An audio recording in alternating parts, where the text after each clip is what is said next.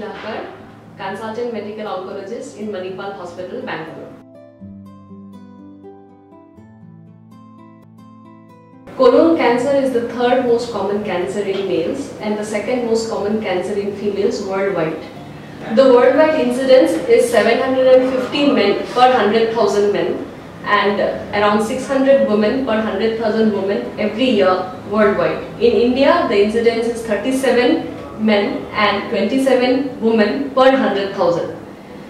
Two-thirds of the cases occur in the developed world. However, even in the developing world with rapid urbanization, the incidence of colon cancer is increasing.